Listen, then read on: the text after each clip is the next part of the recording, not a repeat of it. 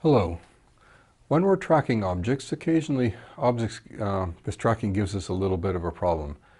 Maybe objects pass behind obstacles, or maybe if you have a couple of moving objects that you're tracking, that they may pass in front of each other or behind each other.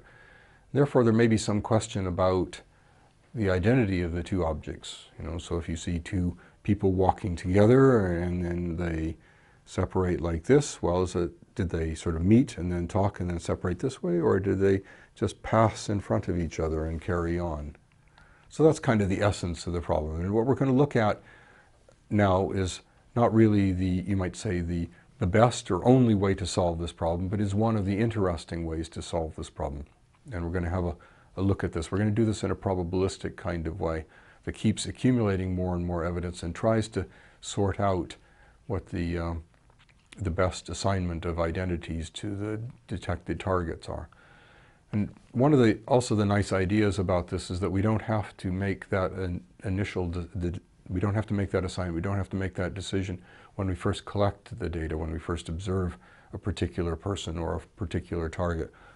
Here we're going to set it up as a kind of probabilistic network so that we can propagate the evidence that we observe from frame to frame and ultimately make a decision when the probability gets to be high enough. So here's kind of the case of normal target tracking. So we've got two targets in this image in one frame, and then we kind of go to the next frame, and we've got a couple of targets, and then the question, and this sort of carries on for a while, and the question is, well, which way should we pair these two targets together, this way or in this way, or this way and this way?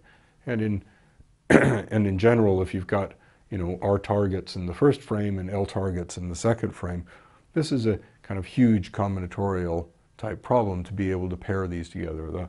That one is there is because maybe we don't even maybe we haven't even necessarily observed the target in the next frame. Maybe we need to match it with something else, like maybe the target has disappeared behind an obstacle or something like that.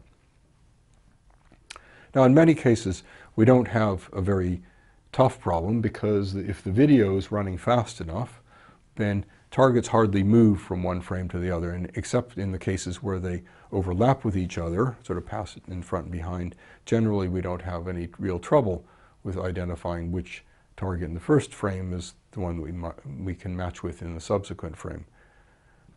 And as we've seen also, the Kalman filter is quite good at making these predictions. So we can use those predictions as well to sort of match up with the